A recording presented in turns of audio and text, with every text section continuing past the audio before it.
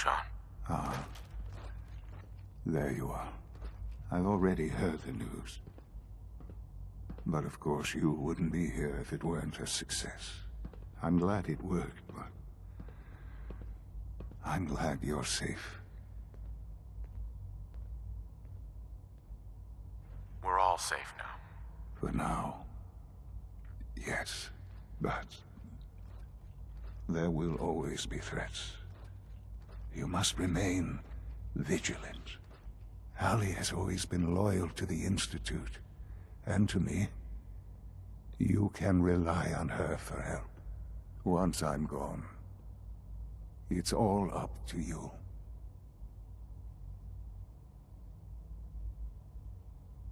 I'll do my best. I know you will. Don't worry about me. You need to look ahead.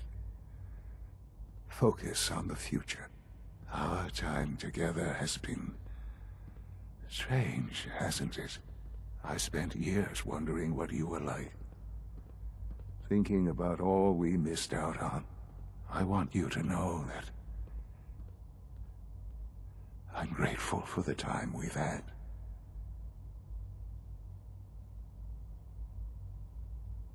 I'm glad I found you. As am I.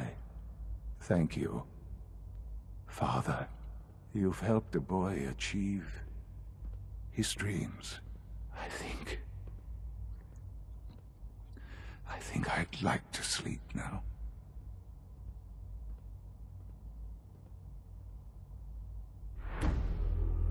I've lost Sean. All over again.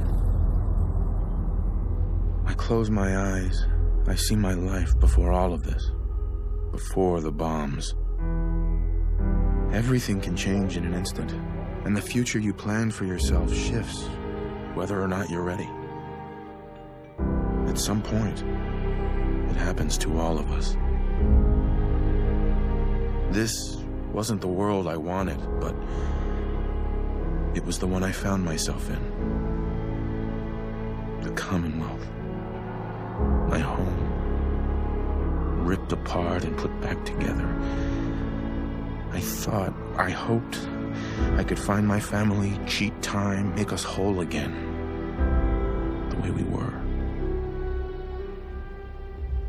But now I know. I know I can't go back.